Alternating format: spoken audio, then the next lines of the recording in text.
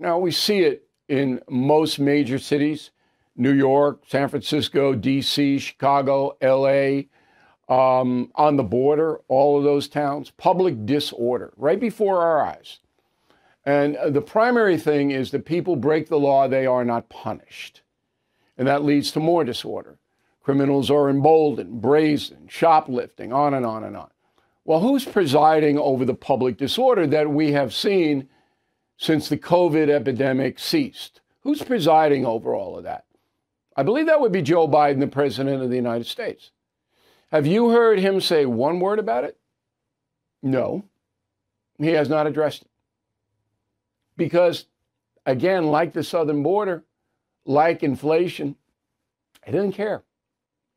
But this is becoming a problem that is going to affect all of us, even those who live in the country and the suburbs. Because that's how rapidly out of control the public disorder is getting. Thank you for watching the No Spin News. To watch the full episode anytime on BillO'Reilly.com, please sign up to become a premium or concierge member. Visit BillO'Reilly.com to sign up and start watching today.